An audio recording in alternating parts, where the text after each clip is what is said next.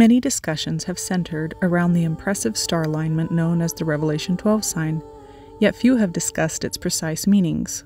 The prophecy reads, "A great sign appeared in heaven, a woman clothed with the sun, with the moon under her feet, and a crown of 12 stars on her head." Let's begin by identifying the woman. Most agree that it's a reference to the constellation Virgo, one of the 12 zodiac constellations visible from both hemispheres. In this, we concur.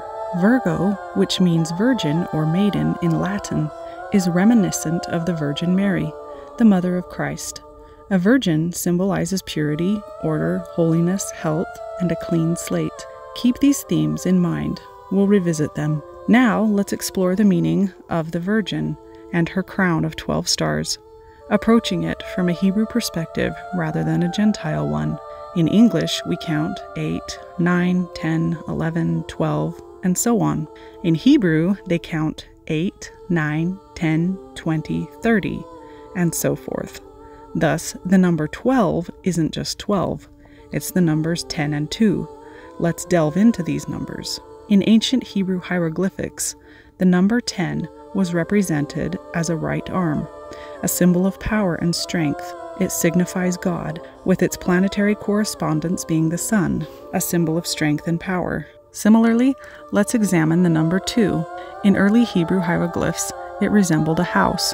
Combining the meanings of 10 and 2 to make 12 could signify a house of God. However, house has broader implications. The moon corresponds with this ancient Hebrew hieroglyph, and another meaning for it is the bride. What's ominous about this sign is that it suggests some disfavor towards the bride of Christ. The covenant, the moon, the current house, is placed beneath the woman's foot in the sky. Being placed underfoot symbolizes revoked status, akin to a divorce. This interpretation gains strength when we consider the meaning of the ancient symbol of the feet. The third Hebrew hieroglyph was that of the feet, similar to the Egyptian symbol. An old tale like Cinderella exemplifies the meaning of the feet. Cinderella's story mirrors this symbolism, with her being elevated from mistreatment to a royal bride after fitting the glass slipper. This ties into Bible themes connecting God's people, His church, the bride of Christ, and Jesus Christ as the royal prince. Consequently, the symbolism suggests that God is displeased with the previous covenant body of believers, pushing them underfoot while selecting a more holy figure, symbolized by Virgo, to receive the new covenant. This star alignment is rare, aligning fully with Scripture only occasionally. The moon under Virgo's foot, the sun on her, and 3 moving planets aligning with the Leo constellation above Virgo's head are exceptional. Notable occurrences include 2 BC, 1827 AD, and 2017 AD. Does this interpretation stand against historical events? Let's consider 2 BC, likely the time of Jesus' conception. The sign signifies the transition to the new covenant, marked by Jesus' birth.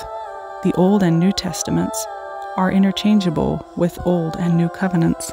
Thus, the sign aligns with the transition to Jesus bringing a new covenant. Now, in the present day, should this sign hold different meaning for us? We'd argue no. While this interpretation might not be popular, it suggests that those claiming to be God's people today are being rejected. Yet, for diligent Bible readers, this isn't surprising. There's mention of remnants whom the Lord will gather into one, a unification of people from various churches and faiths awakening to God.